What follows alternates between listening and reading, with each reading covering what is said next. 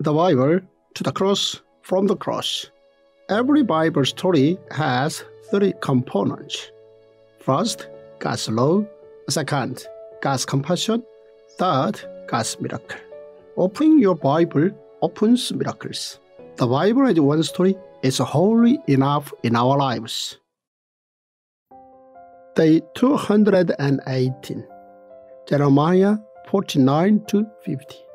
Prophecy of the 10 surrounding countries.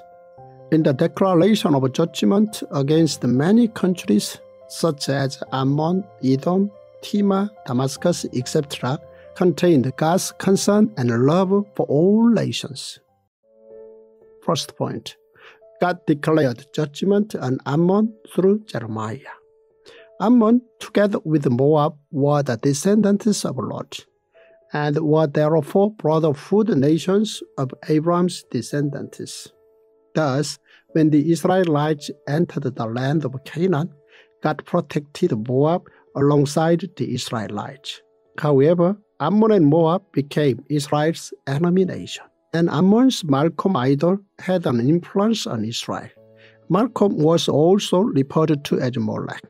As seen in 1 and 2 Kings, Amos, and Isaiah, the idol Malcolm spread during the days of Solomon when multiple altars were built. South Judah's kings Ahaz and Manasseh also made an offering to this idol, as did some of the people of South Judah. God had warned about this idol as far back as Leviticus. Do not give any of your children to be sacrificed to Molech, for you must not profane the name of your God. I am the Lord. Like this, God warned the judgment on Ammon.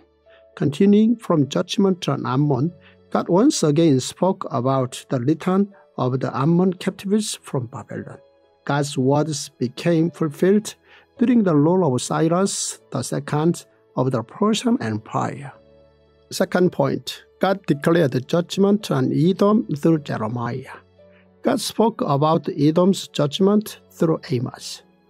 Although the Edomites were the descendants of Esau and therefore a brother nation to Israel, they attacked and did evil to Israel since the days of Exodus, and lived as enemies with each other all throughout.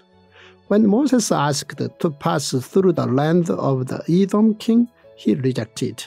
Edom continuously attacked Israel, and when Babylon tried to conquer South Judah, Edom helped Babylon.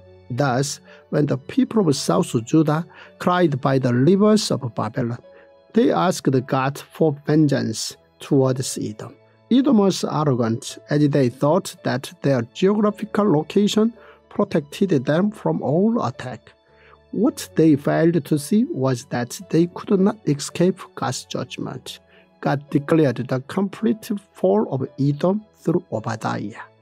Third point, God declared judgment on Damascus, Kedar, Hazor, and Elam through Jeremiah. After declaring judgment on Egypt, Moab, Ammon, and Edom, God went on to declare judgment on the other surrounding countries of South Judah. South Judah was able to see that God indeed managed and governed the world. God declared judgment on Damascus. Damascus was the capital of Aram. Aram had also played a role in attacking South Judah, and so they were also to fall in the hands of Babylon. God continued to declare judgment on Kedar and Hazor. Kedar and Hazor were part of Arabia. Next, God spoke about Elam. Elam was established by the firstborn of Shem and being located in the east side of Babylon. They were constantly involved in war, and they became conquered by Assyria.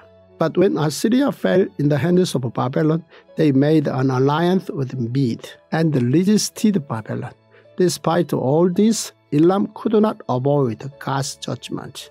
Ezekiel declared that Elam was a brutal nation. God declared the fall of Elam, but then spoke of their restoration. Fourth point, God once again declared the fall of Babylon through Jeremiah. Now God told Jeremiah about the fall of Babylon, who dominated all its surrounding countries. In Jeremiah chapters 50 and 51, God's declaration of the fall of Babylon was made, and then the next words were about the restoration of South Judah. God made a covenant with Israel, and he hoped that they would become his holy citizens in a kingdom of priests. But Israel did not take their mission seriously. God hoped for the day when there would be an everlasting covenant between them. As for Babylon, after 70 years as the dominant empire, they collapsed in 539 BC. The next empire to emerge was the Persian Empire. God declared judgment on Babylon. God proclaimed that Persia would be used as his next tool to strike down Babylon. No empire can last forever. However, God's plan for salvation is everlasting. Fifth point, God spoke once again of Israel's restoration. After declaring the fall of Babylon, God told Jeremiah about the restoration of South Judah. Israel is a scattered flock that lions have chased away. The first to devour them was the king of Assyria. The last to crush their bones was Nebuchadnezzar, king of Babylon. Therefore, this is what the Lord Almighty, the God of Israel, says: I will punish the king of Babylon and his land as I punished the king of Assyria. But I will bring Israel back to their own pasture, and they will graze on Carmel and Bashan. Their appetite will be satisfied on the hills of Ephraim and Gilead. In those days, at that time, declares the Lord, such will be made for Israel's guilt, but there will be none, and for the sins of Judah, but none will be found, for I will forgive the remnant I spare. Those Israel fell in the hands of Assyria, and South Judah fell in the hands of Babylon. But after all judgment was carried out, God was to help his lambs return to him, and to make them into holy citizens in a kingdom of priests. God emphasized that the people of South Judah would return after the 70 years as good figs. This Tongdok app is amazing. When I first met Dr. Zoh, we were speaking together at a conference. And when I saw the Tong Bible and the way he had placed this one story together, the Bible, one story, I ordered cases of this Bible. Now to see this app, the Tongdok app, ready for you to use in your daily Bible's reading, this is amazing because so many people tell me I don't understand the Bible. And he has placed it in an order so that it is one story. And then day after day, takes you through the Bible in a way that God's Word will touch your heart so deeply that it changes your beliefs. It helps you to rise up and be the amazing person He created you to be.